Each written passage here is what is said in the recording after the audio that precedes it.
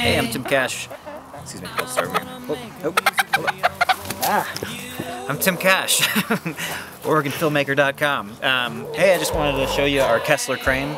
Oh, we love this thing so much. It's amazing. You can get the most incredible shots with it. Some of the downsides of it, putting it together, not always a fun thing to do. Every single bolt, every little rigging is, you got to set it up on the site. We used to have a Sony EX1 that we put on the end of it here, and it really weighed it down. And not that the Sony was that heavy of a camera by any means, but for this particular turret, it is. So when we got the HD SLRs, it was amazing. It was like all of a sudden you could do anything. You could fly around super fast and not really feel the weight or anything on the end of the crane.